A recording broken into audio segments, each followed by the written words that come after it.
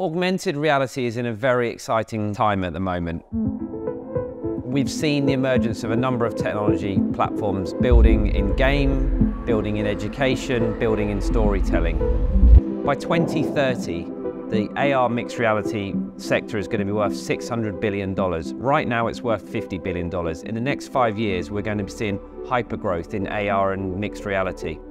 When I travel around the world, I don't see accessible technology in people's hands the way that we have it in Saudi Arabia. We are consulting and advising Western countries on areas of technology and interactions of technology itself, on software and on hardware side. We have thousands and thousands of people coming from around the world to attend the leading tech and innovation conference in the world today. And that is a testament to the size of the opportunity that the conference brings, backed by those opportunities that are part of our Vision 2030 and the strategy of the kingdom.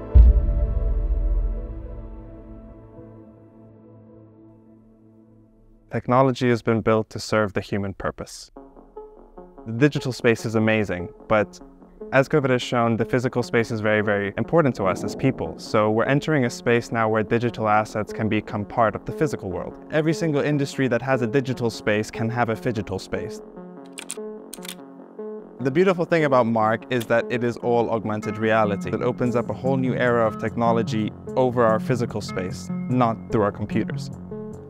So how our technology works is take your photo, take your video, take your audio. Once you have your digital asset, you then have to scan your environment. Once you're done scanning your environment, you get to place your digital asset through your phone.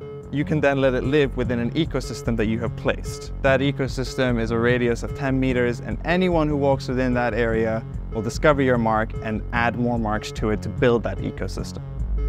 We can have an entire art exhibition and pull it down within the snap of a finger because it was never really there. You know, the sustainable element is that it doesn't take resources to build an event. It doesn't take resources and materials to construct anything. We can design it all within the AR space and preserve the natural environment of wherever we're setting it up. We do all the safety and security practices when it comes to mobile apps. But stepping into Web3 and using blockchain has now allowed us to reach a different level of security. And you know, blockchain has been one of the best answers for security when it comes to user data. Essentially, on our map of Mark, there is no charted land. This is where the trailblazers will go around the world and start to build the actual AR world.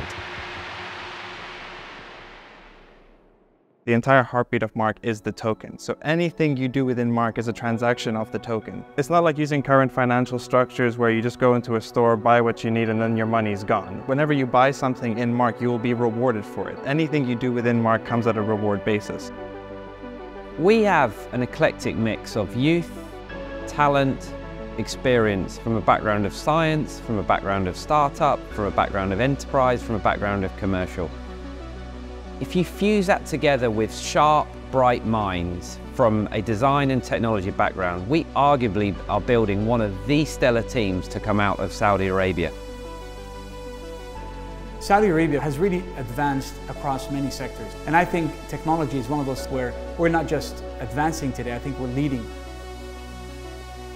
We recently had a partnership in London with Duke Corporate Education, whereby we had 40 of their guests fly into London and gamify an experience for them using the app purposely built for them. We've also signed an agreement to launch Mark with the Saudi Tourism Authority. Mark is going to be a virtual tour guide for people on touristic sites. We can gamify the experience for them, create Trivia Pursuit for them. And we're very excited about that potential of what Mark can bring and what can we do with retail and hospitality. This technology is copyrighted, is trademarked, is built on our own unique platform, ensuring interoperability that we can continue to forge relationships with the likes of Apple, the likes of Google, the likes of Amazon.